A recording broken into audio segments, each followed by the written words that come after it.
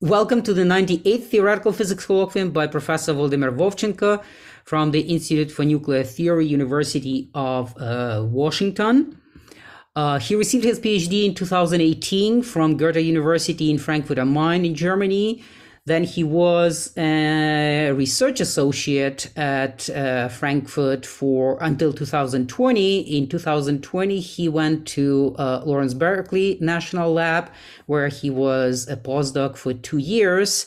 And since April this year, he is a research assistant professor at the Institute for Nuclear Theory, University of Washington.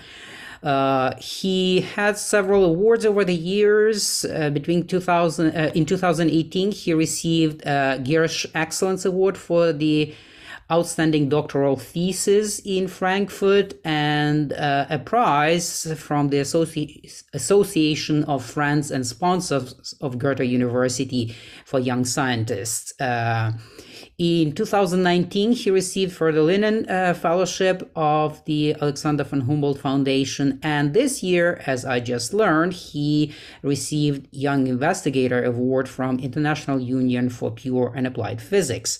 His research interests include QCD theory and phenology, heavy ion collisions, neutron stars, scientific computing. He also worked a little bit in condensed matter physics.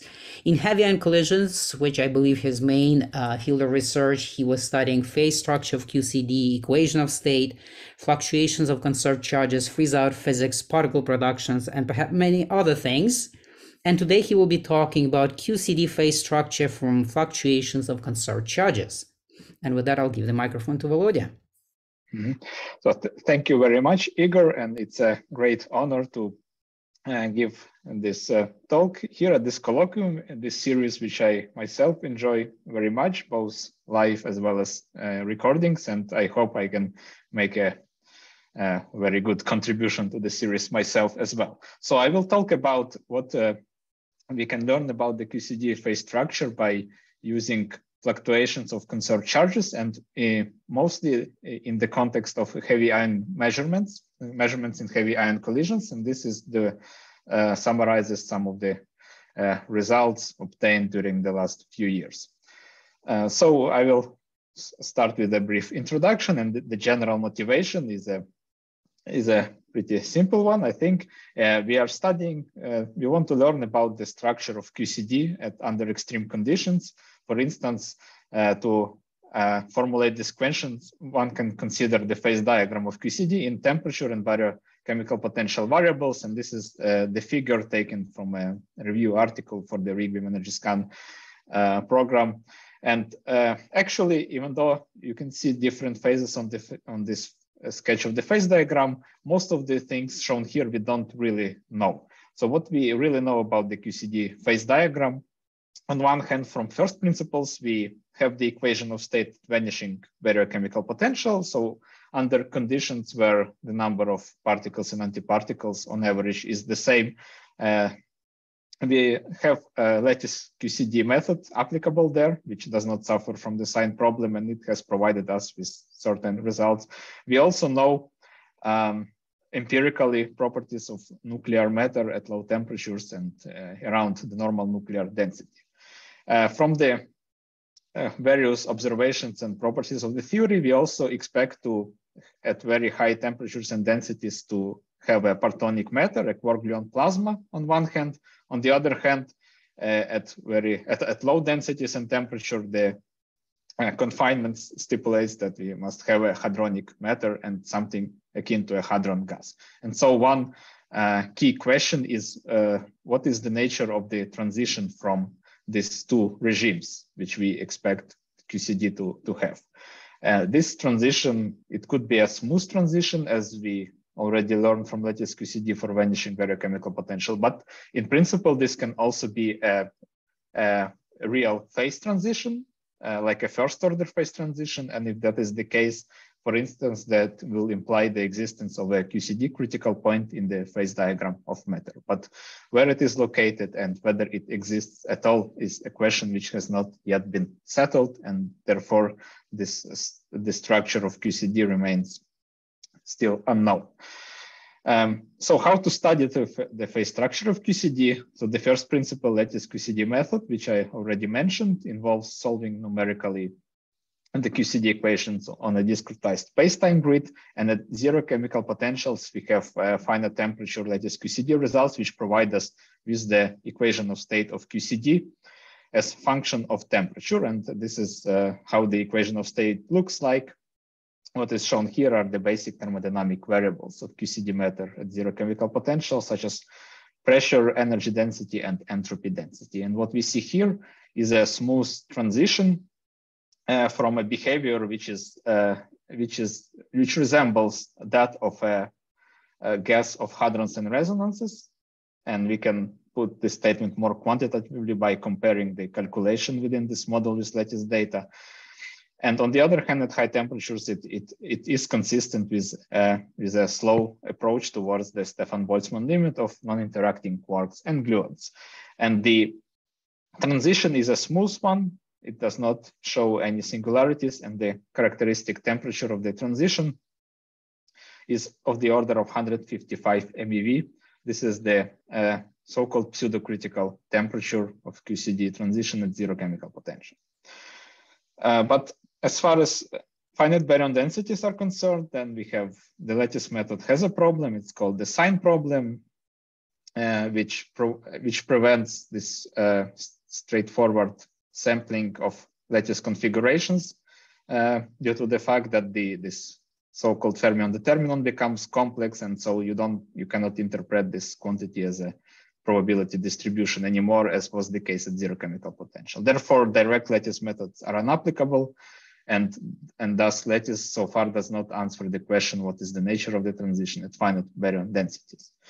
Many effective QCD theories, on the other hand, predict this possibility that the transition turns from a crossover type to a first order phase transition, and thus this implies the existence of the QCD critical point. But where is it located? Does it exist? It's still an open question.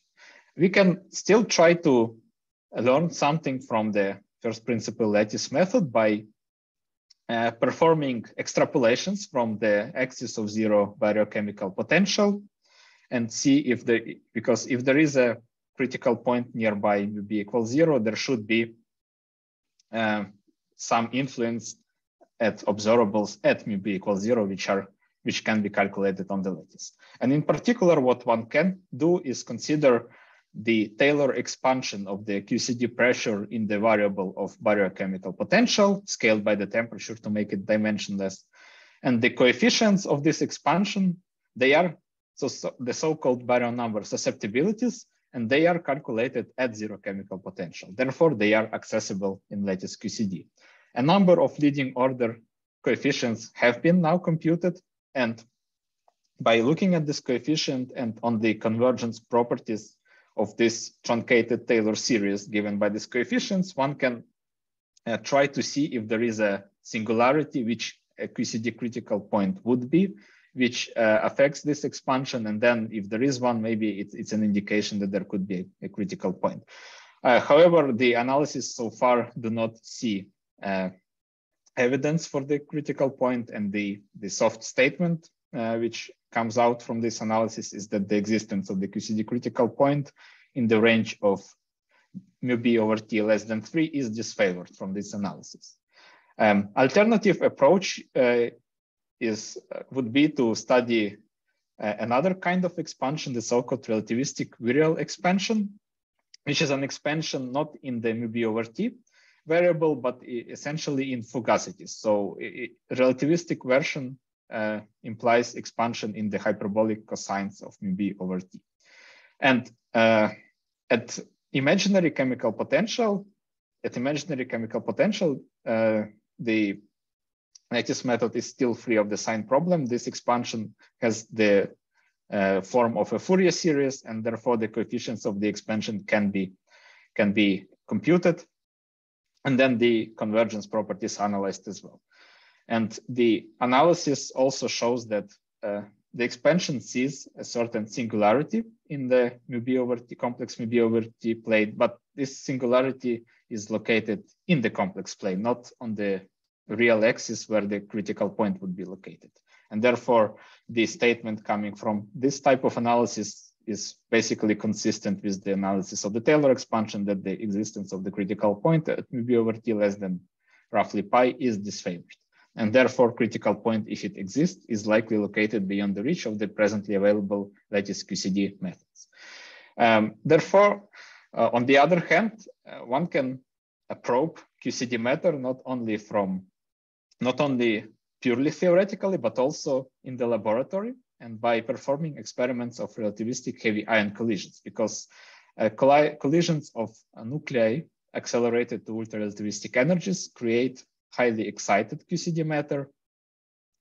And by varying certain basic control parameter of the experiment, such as collision energy, this range is what is currently accessible by the available accelerators. One can probe different, one can probe the QCD matter under different conditions, like different values of baryon density as well as temperatures. And what is ultimately measured in a heavy ion collision, which is sketched here, are the final abundances and momentum distributions of hadrons, as well as their more differential observables like higher order moments, to which I will come shortly. But just to motivate further why heavy ion collisions can be a suitable tool to study thermodynamic properties of QCD matter is because we can literally see that these events create thousands of particles in relativistic heavy ion collisions, and this makes it natural to think and apply concepts of statistical mechanics to this kind of system. So the easiest, perhaps not this, but the most basic thing one can first look at is to see what are the relative abundances of various hadron species coming out of a heavy ion collision. And a number of them have been measured, in particular, lots of charged hadrons like pions, kaons, protons, as well as hyperons have been measured in a broad range of collision energies. And if the collision creates a roughly equilibrated QCD matter, which expands and eventually freezes out, then one can apply a simple thermodynamic approach to describe these abundances by simply using thermal distributions for relativistic hadron gas. And this type of model, called the thermal model, would have a very few free parameters which one can fit at to the experimental data, like temperature and baryochemical potential. And this approach works relatively well to relative accuracy of something like 10–20%. It describes a lot of various hadron abundances at essentially all collision energies. And by performing this procedure at each collision energy, what one can do is to essentially map heavy ion collisions at various collision energies to the QCD phase diagram. And what is shown on the right is a compilation of T and µb values extracted at various collision energies, starting from the highest collision energies available at the LHC and going down to the energies probed by other programs like Rig Beam Energy Scan, SPS program, as well as AGS and HADES. And interestingly, the temperatures extracted from this kind of fits, at least at high energies, appear to be close to the values which characterize the QCD transition at zero chemical potential indicated by lattice QCD. And this gives certain hope that heavy ion collisions indeed probe matter which is possibly sensitive to this QCD transition. And therefore, if there is, for example, a first order phase transition and the critical point somewhere at higher values of µb, then the data coming from collisions at those which probe those regions might be sensitive to the critical point. And what kind of observable could be sensitive to the critical point? Well, to think about this, one can remind of a phenomenon of critical opalescence known for many years in atomic physics. And basically what happens near the critical point is that large fluctuations of densities which reach macroscopic length scales occur there.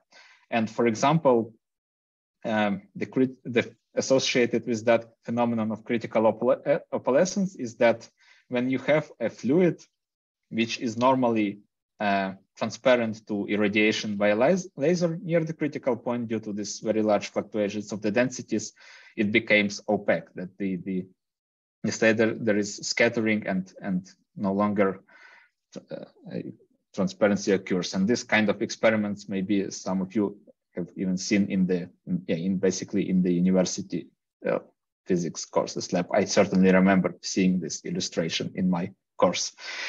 The problem for heavy ion collision, however, is that we cannot do this kind of procedure in heavy ion experiment because there is no way for us to trap this excited blob of QCD matter created in heavy ion collisions and then shoot lasers on it. What we have is that the system is created for a very short period of time, and then it expands, and then the only thing we can look at is the distributions of various hadrons. Not to mention that the number of particles and the size of the system is much smaller than seen in this kind of experiments in atomic physics. On the other hand, what we can do in experiment is we can basically count all the particles in each event, of course with some issues like efficiency and detector losses, but nevertheless, essentially we can track this finite number of particles created in heavy ion collisions. And then what we can do is to build this distribution histogram of the distribution of the number, for example, of protons created in heavy ion collisions, and look at various characteristics of this distribution. And one particularly useful characteristics is given by the cumulants. So the cumulants is just a way to characterize a distribution, and here is a generic definition of cumulants through the cumulant generating function.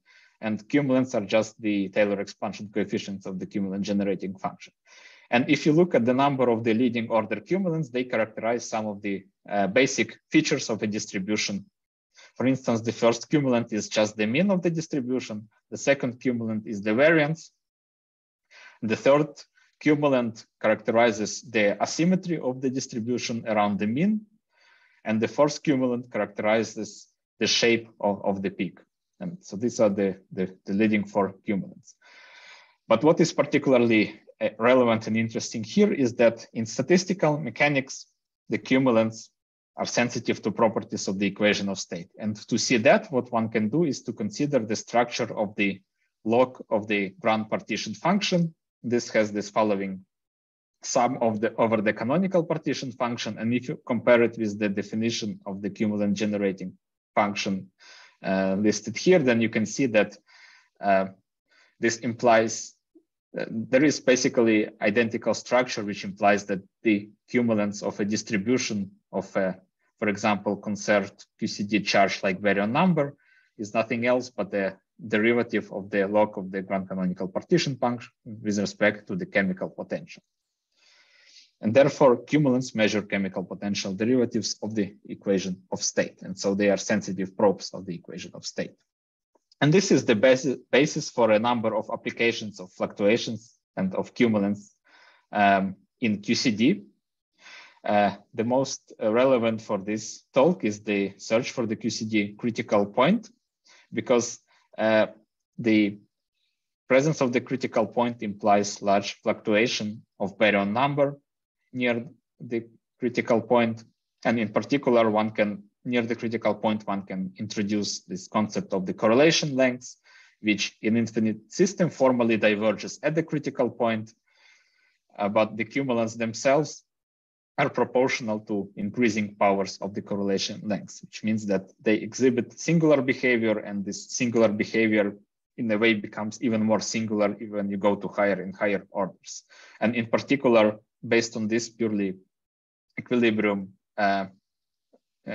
arguments, it has been predicted that if there is, for example, a critical point here on the phase diagram in the vicinity of the so-called freeze-out line in the heavy ion collisions, then one can expect some sort of non-monotonic behavior of the first order cumulant of the kurtosis of proton number as function of collision energy.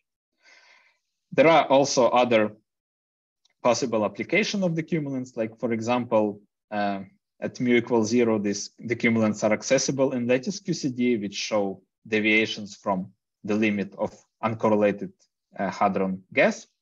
And therefore, measuring this type of deviations, for example, at the LHC, in principle, could be a test of equilibration and a experimental test of lattice QCD predictions for the spiral crossover transition at mu equals 0. And another interesting possibility is that the fluctuations and the cumulants can be used as a complementary way to study freeze-out conditions, right? And to check, for example, whether freeze-out extracted from fluctuations is consistent with freeze-out extracted from mean hadron yields. And I would like to also to remind that mean analysis of freeze-out using mean hadron yields is based on phenomenological model of hadron resonance gas, while freeze-out using, for example, cumulants of conserved charges calculated in lattice QCD would in principle be a more model independent approach if done properly. But let us focus on the critical point, and just to illustrate these statements about sensitivity of fluctuations to the critical point, here I'm showing a model calculation of a phase diagram for nuclear liquid gas transition, where I'm showing various cumulants as function of T and mu B and how they look like in relation to the to the line of the first order phase transition of nuclear matter and of the liquid gas critical point in nuclear matter. So the density is what we usually see. There is a discontinuous jump from gas phase to liquid phase, and this jump becomes a continuous and smooth transition when we are above the critical temperature. But now if we look at fluctuations, then we see that the ratio of second to first order cumulants is the so-called scaled variance. So the variance normalized by the mean number shows large fluctuations and divergent behavior near the critical point. But when you go to even higher orders, like the third order, this so-called skewness of baryon number distribution, then you not only see the singular behavior near the critical point, but you also see patterns and structures, like the fact that skewness is negative in the liquid phase, but it's positive in the gas phase. And then the kurtosis shows this even more sensitivity and more non-monotonicity, like large values around the phase transition, but also large negative values in the crossover region of the liquid gas phase transition. And so this is just a motivation how in equilibrium grand canonical thermodynamics, fluctuations probe very well the critical point. Another illustration is it comes from a microscopic model calculation. And here, what is shown is the classical molecular dynamic simulations of a Lennard-Jones fluid in the along essentially critical isotherm of the liquid gas transition, which is present in that system. And what is nice here is that this is a microscopic calculation. So we do not enforce equilibrium by hand, and you basically look at fluctuations of particles as they are. And to be more precise, what was done here is simulation in a periodic box. And because in the simulation, the total number of particles is conserved, right? To study fluctuations, what was done is that a subsystem was taken and fluctuations of particle numbers, which due to diffusion change in the subsystem were studied. And what is shown here is the variance, and the variance, which is corrected by this factor 1 minus alpha. Just to be brief, 1 minus alpha is a correction for the fact that this subsystem where you see the red particles is in contact with the heat bus, but this heat bus is not infinity. This heat bus is also finite, and its size is comparable to the size of the subsystem we study. So this factor just corrects for that. And what we see is that from these molecular dynamic simulations, when we are far from the critical point, for example, at densities significantly below or above, the fluctuations approach the expected value from the ground canonical ensemble equation of state. And this therefore means that the analysis is consistent. But what is even more interesting is that when we do simulations near the critical point, near the critical density, where the fluctuations are predicted to be large, like for this particular simulation, scaled variance of about 7. So the variance of the distribution is 7 times larger than the mean. In molecular dynamic simulations, we see large finite size effects. So we can have simulations even with 25,000 of particles. We still do not quite reach the value we would expect in infinite system.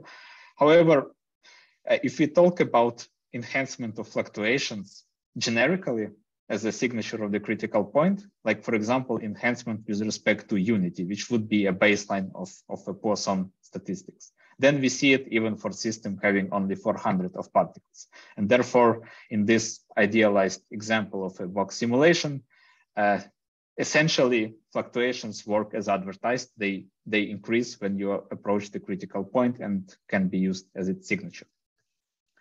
But now let us go to the reality of heavy ion collisions. So in heavy ion collisions, as I briefly mentioned before, what is done is that we count the number of events with a given number of whatever variable we use for fluctuations. And basically what is used are fluctuations of the net proton number as a proxy for the net baryon number. Yeah, it's very difficult to measure neutrons because they're neutral particles and not bent by magnetic field in heavy ion collisions. Therefore, we use protons as a proxy for net baryon number. But the measurements for net proton distribution have been performed, and this is the illustration of how distribution of net proton number actually looks like in heavy ion collisions at various collision energies from beam energy scan program. So from square root of s 7.7 GeV to 200 GeV. And these distributions look on the first glance fairly innocent. You just see some peak. Essentially, if you don't look too close, it looks almost like some Gaussian distribution, maybe Poisson distribution. But if you look at the tails of the distribution, then you can see deviations from that picture. And deviations from that picture can be characterized again by calculating cumulants corresponding to this measured distribution and then analyzing their behavior. So this is what has been done. And usually what has been done is that we look at the ratios of cumulants, because in this way we can remove this trivial dependence on the size of the system. So we then look at the so-called intensive variables. So these are the compilation of the measurements from Rig beam energy scan, as well as from one point from fixed target program, as well as from Hades experiment. And this is the measurement for the kurtosis of net proton distribution, the ratio of the first to second order cumulant. And the data show possible indications for a non-monotonic collision energy behavior. And even if we look again at this prediction based on equilibrium thermodynamics as a possible signature of critical point in that picture, we can see that actually one could imagine that there is something like that. However, there are issues with interpretation of the data, which I will cover in the coming slides, but also even if you take seriously the presently available error bars for these points from the lowest energies in Rig beam energy scan, where it seems like the most interesting stuff could be happening, these error bars are too large to really say much at the moment. But the data from beam energy scan 2, which has larger statistics, will be able to address this particular issue of the large error bars. But this will come in the future. So what I will focus on now from here on is that, of course, we have not only the kurtosis, right, the first order cumulants, but we have measurements for the lower order cumulants, kappa 2 and kappa 3 as well. And these measurements, which sometimes don't get enough attention, in my opinion, they are already much more precise than these points for the kurtosis. And therefore, we can ask a question whether we can learn something already now from these measurements. But in order to learn something from these measurements, we have to confront the reality of experiment in comparison with the theory we have discussed so far. And the theory we have discussed so far has basically been a QCD blob in contact with the ground canonical heat bath. So we discussed coordinate space, we discussed system which can exchange freely conserved charge like baryon number with external heat bath, and it's uniform and it has a fixed size which does not vary. These assumptions do not really hold true in experiment. We cannot measure particles directly in coordinate space, but we only can perform cuts in momentum space. And so if we want to have a handle on coordinate space, we have to do some sort of correspondence between the two. The system in heavy ion collisions, it's not in the contact with the heat bath, it expands in vacuum. So for example, this implies that if you have 400 baryons colliding, then you will have 400 net baryons in the final state, no matter what, no matter whether you are close to the critical point or not. And therefore, you have to emulate the heat bath somehow in order to see these fluctuations, signals of the critical point or something. Then there is the issue is that we are using proxy observable for a conserved charge in QCD like baryon number. We use net protons. The properties of the system can be quite different. For example, whether you are looking in the central rapidity region or whether you are looking at forward-backward rapidity region, where the matter, for example, has a larger baryon number than at mid-rapidity. And in heavy ion collisions, it's impossible to fix the size. There is always fluctuations of geometrical origin of the system size, and we can do centrality selections and perform corrections, but it's something which cannot be controlled to 100%. And therefore, the bottom line is that to analyze experimental data and make conclusions out of it, we need to have a more involved theoretical modeling and something like a dynamical description of heavy ion collisions. And so there are various, in that regard, approaches to the search for the QCD critical point using dynamical models. For instance, ideally, one would incorporate critical fluctuations associated with the critical point directly into the hydrodynamic description of heavy ion collisions. And this would entail modifications both to the hydrodynamics by implementing the critical modes in the description, and also an important ingredient of hydrodynamic modeling is the equation of state of QCD. So if we want to have critical point and fluctuations, we need to have equation of state which is consistent with that notion and has a tunable critical point, which we can, for example, put in some location in the QCD critical phase, into QCD phase diagram, and then make predictions dependent on its location. So there is a large effort going on to make this kind of framework has been under development within the beam energy scan theory collaboration, and this will continue further on. At the moment, it is not in the shape to quantitatively analyze experimental data just yet. Another approach could be using molecular dynamics with a critical point and maybe exploiting this notion of universal behavior near the critical point, where one could, for example, use some simplified models with a critical point like the Leonard-Jones fluid I described briefly before, but this is also so far is not applicable to expanding system created in heavy ion collisions. And therefore, what we can instead focus on is to calculate, to make a precision calculation of a non-critical reference for fluctuations of net protons in heavy ion collisions. And then by comparing it with experimental data, see if this reference would be consistent with the data, which would indicate that there is no signal of a critical point, or there could be deviations, and we can then look at those deviations and see whether this is something one could expect due to critical point or not. in order to do that, one has to base this description on realistic hydro simulation, which is tuned to bulk observable. This has already been available for some time. But one has also to include essential non-critical contributions to proton number cumulants. Basically, there are non-critical effects which make distribution of net proton different from, for example, a trivial baseline of Poisson statistics.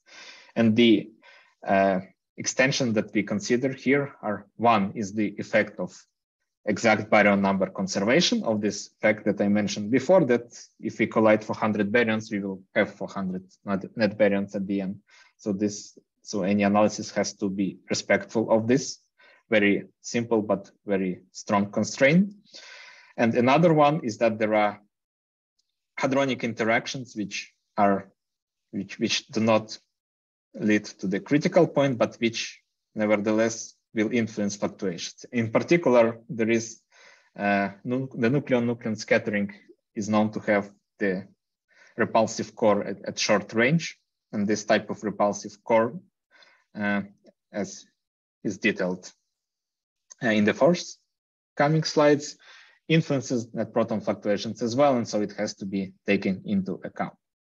So to be more precise, the repulsive core of nucleon-nucleon scattering can be modeled by means of the excluded volume correction. This is what we have considered. There could also be other ways of doing that, but the excluded volume is one of the simpler and controllable approaches to incorporate this effect. But what is also interesting is that including this effect is actually justified by latest QCD data we have on net baryon susceptibilities. So what happens is when you include the effect of excluded volume for baryons in the hadron resonance gas model, is that distribution of baryons and antibaryons, which in the standard model corresponds to Poisson distribution, it becomes more involved than Poisson distribution. There are deviations from Poisson distributions. And if you look at these deviations, for example, in this so-called kurtosis ratio of susceptibilities of net baryon number, this ratio becomes suppressed. And this suppression is something which is also seen in latest QCD at temperatures which you would use to characterize the end stage of heavy ion collisions, like 160 MeV. And we can even fit the parameter to latest QCD data for these observables, and we can get a nice description in this temperature range with a baryon excluded volume of about 1 cubic Fermi. So this has been done some years ago already, and we use this as an input to model the excluded volume effect. So then once we have this is a description of our calculation for non-critical reference for proton number fluctuations. So as I mentioned before, we base it on three-dimensional hydrodynamic simulations. These hydrodynamic simulations incorporate 3D initial state and parameters which have been fitted to bulk observables which are not related to fluctuations, like PT and rapidity distributions, for example, of protons and other hadrons. And the simulations are performed using viscous hydrodynamic solver music. And consistent with the notion of non-critical reference, the simulations use equation of state, which has a crossover-like transition in the whole across the whole phase diagram. And this equation of state is obtained by interpolating Taylor expansion-based description of at high temperature using latest QCD and hadron resonance gas model description at smaller temperatures. Then the hydrodynamic evolution ends at a hypersurface, the so-called Cooper-Frye hypersurface of constant energy density of around 0.26 GeV per cubic Fermi. And in this particularization routine is where we introduce this new ingredients, non-critical contribution to proton number fluctuations. Basically, when we transform the fluid into particles at the Cooper-Frye particularization, we have to respect the effect of excluded volume, which we fitted to lattice QCD data. And how to do this, one has to, not to go into too much detail, but one has to modify the standard sampling using Poisson statistics by additional rejection sampling step to incorporate this effect of excluded volume, that two baryons should not come too close to each other. And this is described in detail in this paper. But on top of that, we also have to incorporate effect of exact global baryon conservation, that if we have 400 baryons initially, we have to have 400 net baryons at the end. This is done via a method called SAM 2.0. I describe it in one of the next slides. But this is just in a little bit more detail what is done technically, is that we calculate proton number cumulants from this Cooper-Frye particularization. And this calculation is done in two steps.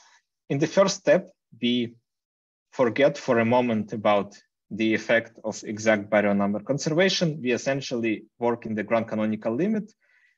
And what we have is that we have hypersurface, and across each element of the hypersurface, we have independent emission of particles.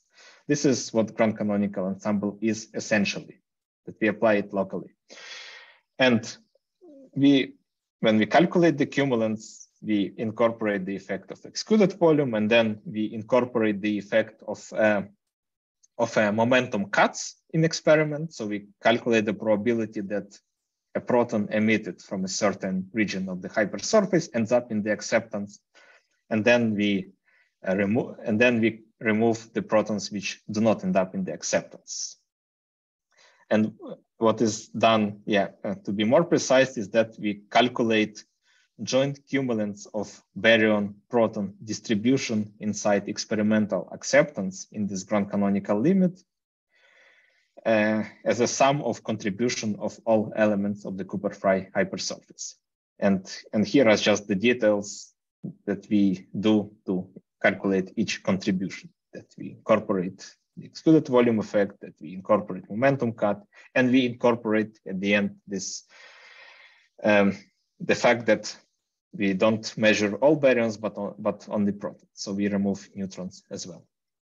And then once we calculated these cumulants, what we can do is we can perform the second step. We can apply this constraint that the total baryon number inside and outside the experimental acceptance is fixed by initial conditions of the collision. So essentially what this means is that we have to introduce this constraint into this distribution of baryons, or more generally baryons and proton, in experimental acceptance. And without this constraint, we have the ground canonical limit that we have just used to calculate the cumulants. But once we introduce this constraint, this induces corrections, and these corrections can be worked out. And basically, what is by using the method called subensembles acceptance method. And basically what this method does is it does all the math associated with this Kronecker delta here. And what it does, it expresses cumulants of protons and baryons which are subject to constraint of exact baryon number conservation in terms of cumulants of protons and baryons both inside and outside of acceptance, which are not subject to this constraint of baryon number conservation that we have just calculated in the first step. So we perform these corrections and we obtain proton cumulants which respect the constraint from baryon number conservation. And so with this, we can now come to the results that we have and how they compare with the experimental data. And we cover collision energies from LHC down to Hades, with most focus on Rigby energy scan energies. But let us start first with the LHC, for which I basically have one slide here. So there we used burst wave parametrization of hydrodynamic solutions to heavy ion collision at LHC. And we calculated a net proton cumulants with effect of baryon conservation in excluded volume in experimental acceptance of the ALICE experiment, where they measured second order net proton cumulants. And this is how the results compare with the measurements.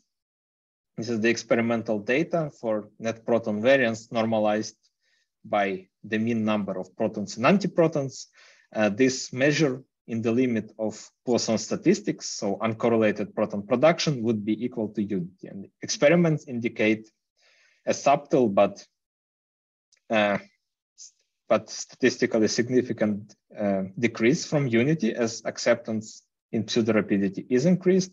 And when we compare it with model calculations, what we see is that the data can be described either when we incorporate baryon number conservation in full phase space and neglect effects of the hadronic stage.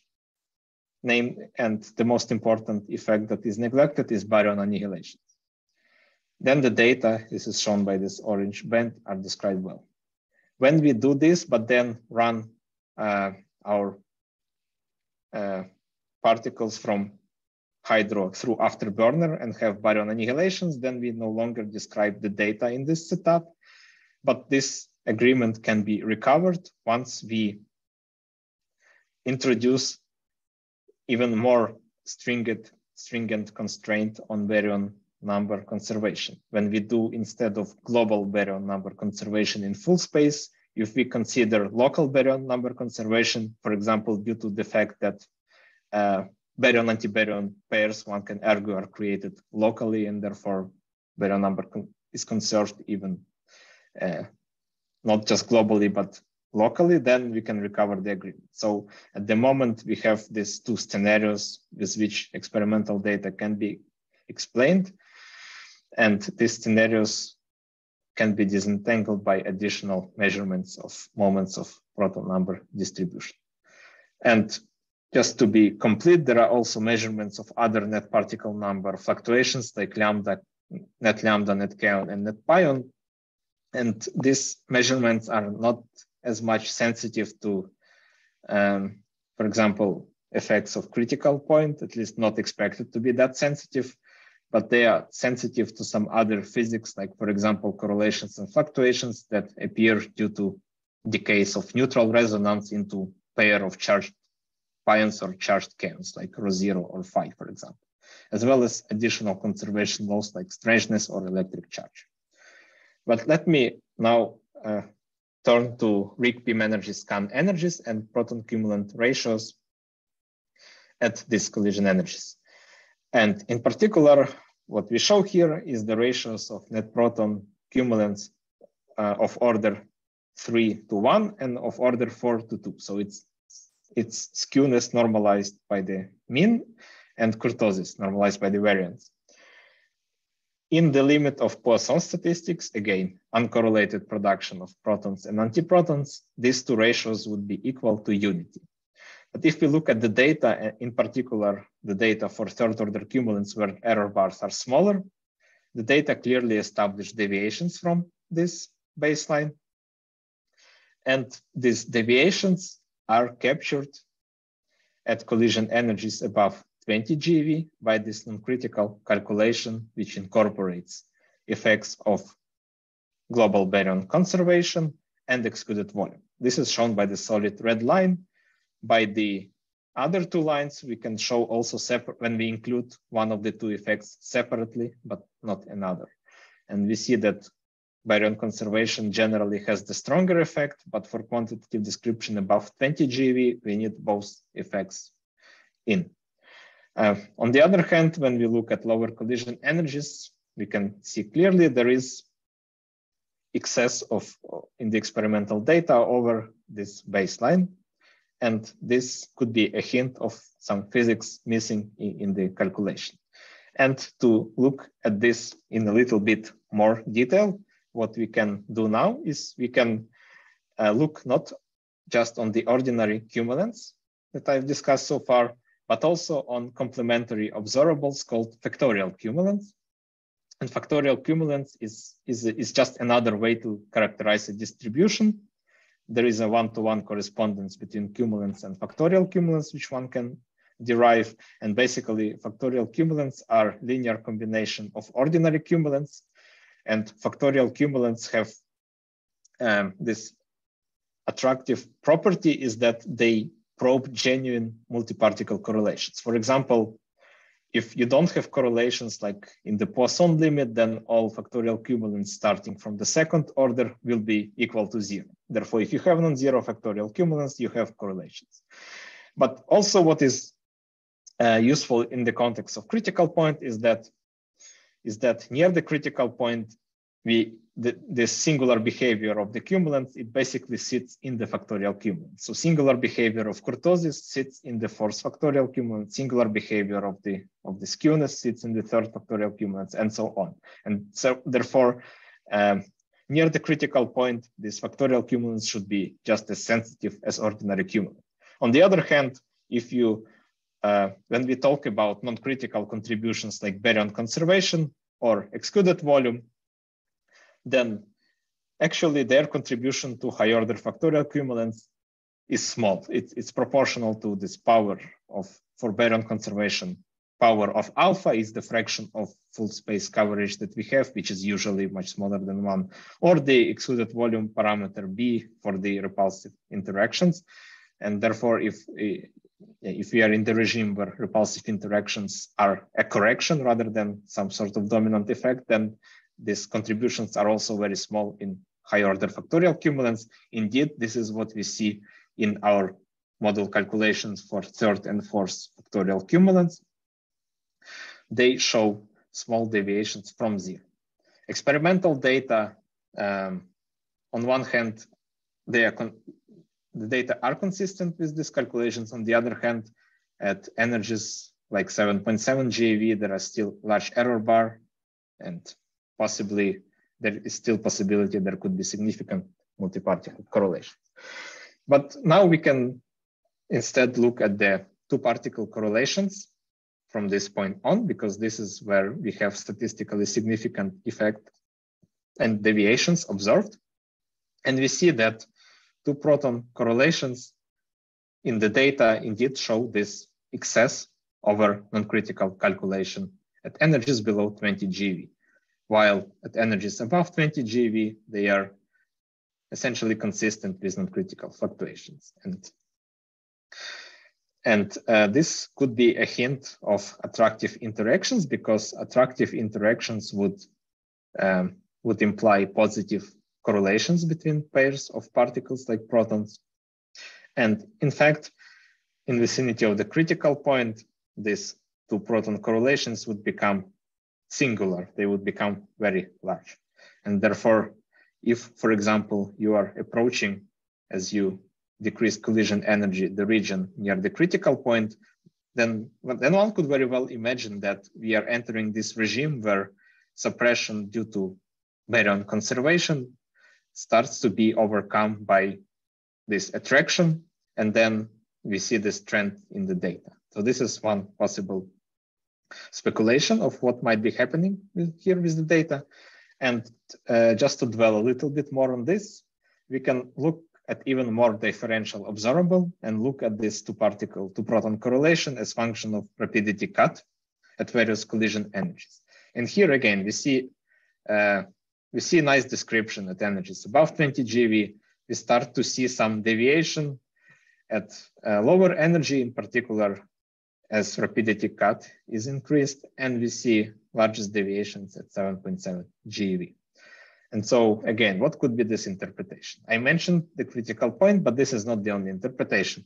One more boring possibility could be the so-called volume fluctuation. So what this means is that when you have the collision, when you analyze events in the experiment, you have events which one event, basically every event is not quite like other event. In one event, you can have slightly smaller size of system. In another event, you can have slightly larger size, and we call this volume fluctuations, that we have events of different sizes.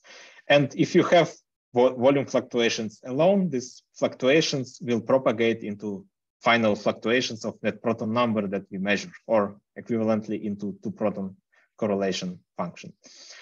And this effect can be calculated, and to leading order contribution of volume fluctuations to this second order factorial cumulant is given by this quantity. It's the mean number of proton times V2, not elliptic flow, but normalized variance of volume fluctuations. And so what we can do is we can just try to explain the data at 7.7 GeV with volume fluctuation by just fitting this parameter to describe the data. And indeed, you can do this at 7.7 GeV with some value of volume fluctuation variance V2. However, when you then do this at all other collision energies, if you use the same volume fluctuation at other collision energies, you spoil the agreement at all other collision energies, which makes volume fluctuations not a very likely explanation of this deviation. Then one can consider, in addition to baryon number conservation, also other conserved charges, for instance, electric charge conservation, right? Because protons, they carry baryon charge, they also carry electric charge. Therefore, if you have electric charge conservation, that can influence protons. At large energies, this is not so relevant because charge conservation is mainly determined by pions, which are abundant at large energies. But as you decrease energies, you have less and less pions, and then effect of charge conservation in protons can become relevant. However, this effect, what it would do, we have done corresponding simulations in it will decrease further, not very sizably, but it would decrease further this to proton correlation rather than bringing it up to the data. So this is not a viable explanation either. And therefore, we are back to this interpretation that possibly when we go to baryon-rich matter, by decreasing collision energy, we go into a regime where baryon repulsion turns into attraction. And one mechanism which might be associated with that is possibly there is a critical point somewhere nearby. And then, so what we can do, we can decrease collision energies even further and look at experiments at collision energies below 7.7 GeV. There is measurements coming from fixed target program metric, in particular 3 GeV point shown here. But even before that, there is also very interesting measurement from the Hades experiment at GSI at 2.4 GeV square root of S. What they measured are very significant correlations between protons. So this is factorial moment of protons normalized by the mean, and not only is it not negative, but it's above 1. So what this means essentially is that the variance or the width of the proton distribution at Hades is more than twice larger than the mean number of protons. So this is a very significant deviation from Poisson. On the other hand, one can also extend this non-critical reference below 7.7 GeV, which is also something we considered, and we see no change in trend. Basically, this quantity stays negative and it becomes even more negative. So obviously the trend in this calculation is very different from the trend suggested by the data. And there will be more data coming, in particular filling this gap between 3 GeV and 7.7 GeV. But what we can do is we can take a closer look at the Hades data and see if we can try to understand it in some way. So we can apply the same formalism we have used to Hades data by parameterizing the freeze-out hypersurface at Hades. This type of hypersurface has been obtained recently by analyzing spectra of protons and pions. And essentially, this corresponds to a more or less spherically symmetric hypersurface given by Siemens-Rasmussen model with a Hubble-like collective flow on top. And then we also know roughly to which temperature and maybe in the phase diagram the freeze-out at Hades would correspond from analysis of the hadron abundances. So we have all these parameters fixed. And we can use this hypersurface now to calculate the fluctuations. So we do this in the same way as we did before, start with the ground canonical limit and calculate the cumulants. There is one additional complication, namely at Hadis energies, a lot of protons in the final state are bound into light nuclei, and therefore they do not contribute to proton cumulants measured in experiments. So we have to account into that, and we do that by applying binomial filter to remove protons which are bound into light nuclei. But there is also a simplification at Hadis because we have assumed uniform values of temperature and UV across the entire fireball.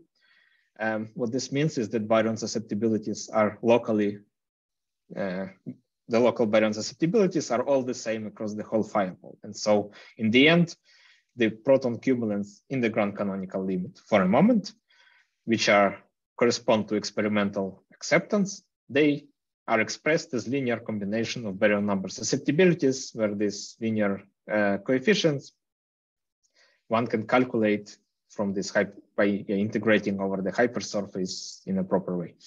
And what this means then is that we can use experimental measurements and reverse this relation and see what values of baryon number susceptibilities experimental measurements would be consistent with. So this is then what has been done. We fit baryon susceptibilities to experimental data within this fireball model. And we do this here for small acceptances because we are operating so far in the grand canonical limit, so we have to be able to neglect baryon number conservation. So when we do these fits, these are shown by the black lines here, we describe the data very well with the values of net baryon susceptibilities, however, which are quite dramatic. So we have this very large scaled variance, even larger skewness, and even larger kurtoses. Or in other words, this analysis indicates very large non-Gaussian fluctuations of baryon number, which is needed to describe the data. And it exhibits this hierarchy of scales and signs. And naively, this could indicate a critical point near the freeze out of conditions realized at Hadis, because this type of susceptibilities is something one would expect near the QCD critical point in equilibrium thermodynamics in the grand canonical ensemble. But the conundrum comes when you look at the experimental data at larger acceptances. So if we extend our grand canonical calculations, this is shown here by the dashed lines, then we actually still describe the data pretty well for second, for third order, even for fourth order, if we take the uncertainties, which are quite large there seriously.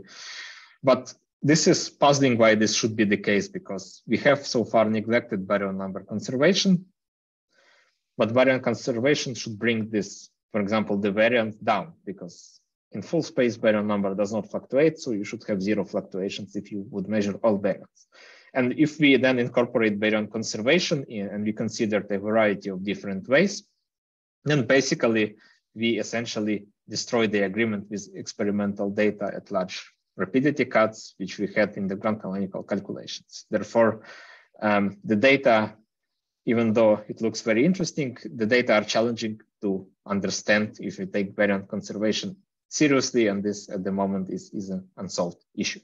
But with this, this now brings me to the summary, and in the summary, I would like to just describe what I think we learned from fluctuations in heavy ion collisions.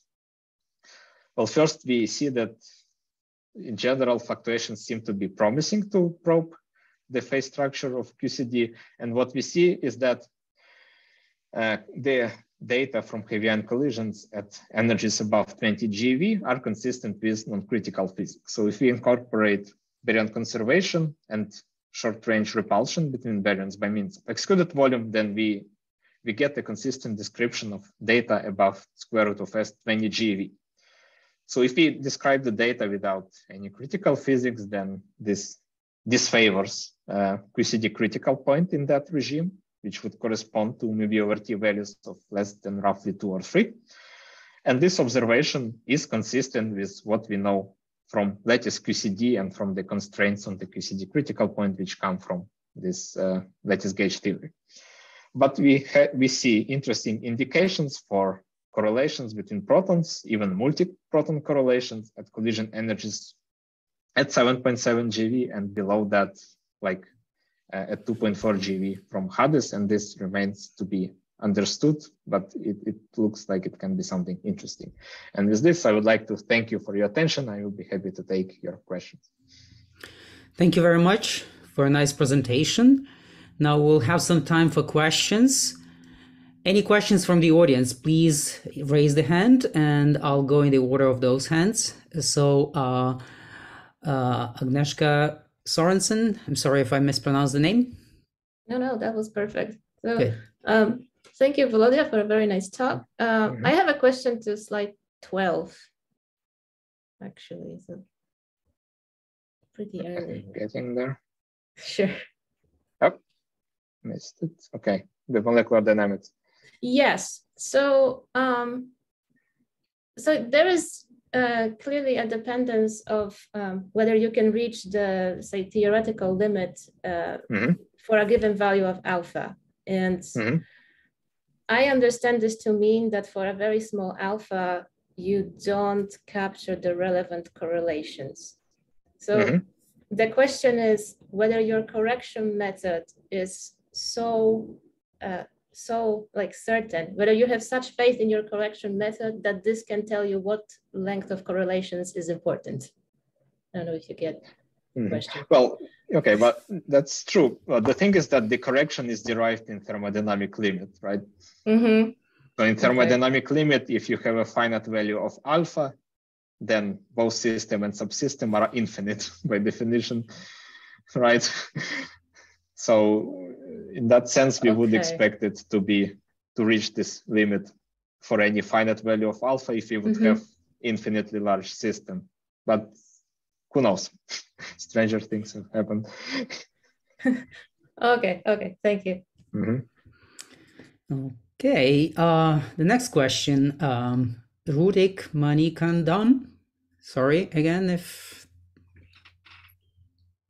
you could say your name correctly if I mispronounced. Okay, my name is Ritik Manikandan. I'm actually from University of Houston, a graduate student here. So thank you, Volodya, for the talk. It was a really great talk. So I have actually two questions. One, could you go to slide 15, please? Okay, this one? Yes. So here you talk about how the laboratory, which is the experiment, expands in vacuum. But if I make the statement that actually our system is in a path where the path is the longitudinal energy from the collision, would that be wrong? Okay, well, so here, well, I mean, we're talking about the whole system of two colliding nuclei. So, and it is in vacuum. But so I think what you have in mind is that in experiment, you don't measure the whole system, but you capture certain slice of rapidity around the mean center of mass rapidity. And therefore, the rest of the system can act as a heat bath. Right. Yeah, so I think this is what we were counting for when originally fluctuations were proposed to study QCD phase structure, and well, there are corrections to that, right? So basically, if I can go back to slide number 12, so there are corrections to that in the sense that it's still not an infinitely large part, this outside the acceptance. So this is, for example, if it was infinitely large, then alpha would be 0 here. But alpha is finite, so this is correction to the fact that it's not infinitely large.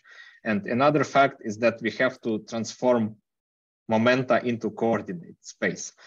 And in this, so in this sense, if you go to very high collision energies where we have Bjorken flow, then roughly the space-time rapidity coordinate is equivalent to momentum rapidity plus some small smearing, well, depending on how heavy the particle is.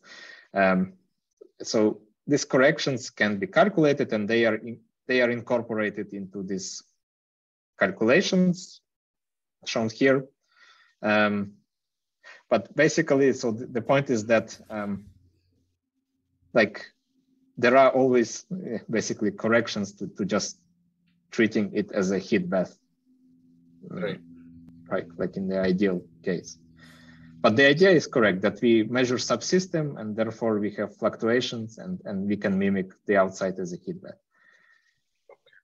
And then the second question would be, So when you say non-critical physics above 20 GeV, are you implying that the criticality does not survive in the system enough for us to see it in the final state distributions? Like we are very far from the critical point? Basically, yes. That in that region we probe at baryon densities which are not that far from zero, that we are still far enough from the critical point that the influence is small. Okay, thank you. Okay. You're welcome. Next question, Graziano Milato, go ahead. Okay, thanks for the nice talk. I have two simple questions. First questions, in slide 11, what is meant by gas and nuclear liquid? Is there actually a liquefaction or an evaporation? That is, what kind of properties do the liquid and the nuclear gas have? The second question, what is meant by multiple particle correlations? What kind of correlations are conceivable? Okay, so the gas and liquid, it's in analogy to the classical system. So you have infinite system. One has small density, other has large density, but the degrees of freedom are the same. It's interacting nucleons. They're uniform system. So the phase separation, phase transition is all in this coexistence line only. So there is, so it's basically it's a direct analogy to any classical system you can find. Like a plasma? Yeah, like water, like gases, like argon and so on. Yeah, only with some, with Fermi-Dirac statistics on top, right? So that's the difference, but otherwise it's essentially the same kind of transition. Well, it's just nucleon gas, and it's not a gas of light nuclei, which there is probably no light nuclei here. No, probably wrong in this physically in this low temperature region. A lot of the protons will be bound in deuterons and other stuff, and that is neglected here. Yeah, yes, this is neglected here. It's so the degrees of freedom are nucleons only. Okay. Okay. Yeah. Did you answer the second part of the question? Yeah, and so the multi-particle correlations. Yeah, well, essentially this is like anything that you cannot describe is just two-particle correlation. Yeah, there is basically, for example, if you think about virial expansion or a cluster expansion of the equation of state, then to second order you only need interactions between two particles, but you don't have to consider how third particles may influence the interaction of these two particles. But for when you go to higher and higher orders, then you have interaction. You can have like two particles interacting close by, but you cannot neglect the interaction of third particle on top of that, and so on and so forth. So in this sense, it's basically this kind of correlations. Okay. Thank you very much. Yeah, you're welcome. Next question, Roy Lacey. Yeah, so can you, I want to take issue with the conclusions you're drawing. Okay. So maybe you just go to your concluding slide. Oh, yes. And so what I want to say is that if one analyzes carefully the fluctuations data for finite size effects, what you find is that you can construct wonderfully beautiful scaling functions, okay? And those scaling functions tell you what the critical exponents are, and that puts you in the 3D Ising universality class. And in addition, it gives you an estimate of the critical value for the root S. And that puts you somewhere between, say, if you want to, be generous, somewhere between root S of 30 and 40 JeV. So I don't understand where, this conclusion comes from, because, those observations are not hocus pocus. I mean, the dominant effect that persists on the fluctuations data is the effects of finite size. Now, your intuition might have said, well, finite time effects would also be important, but it turns out that you can extract the dynamic critical exponent and find that it's very small, which tells you that the reason is because you have this thermoacoustic coupling, which means then that your relaxation time is actually quite short because it travels at the speed of sound in the vicinity of the critical point. At least that's my interpretation. Okay, thank you, Roy. So so for finite size effects or different centralities, so we have looked at proton number cumulants at different centralities and also in the data. And basically there, what we see both in the data and the modeling, that at high energies, they are essentially flat and consistent. At low energies in the data, they are not flat. In the model, they are flat, like 7.7 GeV, and there we see deviations. And I'm not sure that if we are referring to the same data for the scaling of cumulants that you mentioned, but I would be happy to look on that in more detail. And I think that ultimately it would be good if you can see this type of scaling if it exists in dynamical model simulations. Okay, it would be nice to get some of that data set and to investigate, yes. There is no. Just a second, Horst, we couldn't catch what you said. I just wanted to contradict Roy as usual. Professor, I don't agree with your conclusion. I would just contradict and say there is nothing, absolutely nothing at 30 and 40 GeV. When there is anything interesting, only when you come down into the high baryon density region. So when you go to mu of 100 MeV or 200 MeV, as usual, we disagree and we agree. But let me explain the difference between. So what I'm trying to say here is that when you do the measurement, even if you saw a non-monotonic pattern, okay, that pattern would be at some pseudo-critical point, which is shifted from the infinite volume critical point. And the only critical point which makes sense when you extract it would have to be the infinite volume critical point.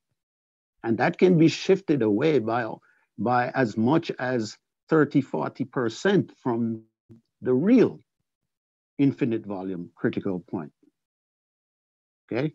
So I'm just saying that be careful when you say that you are shifted down, because shifted down might just be part of the finite size effects.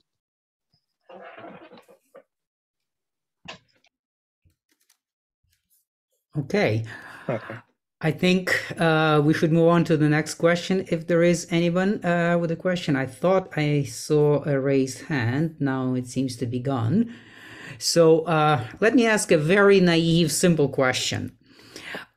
You were basically spending a lot of time and effort of analyzing proton number fluctuations, although it's only a proxy to the baryon number conservation. Let me ask you, why didn't you look much more carefully at the electrical charge fluctuations, since we do have tons of pions and it would be naively much simpler?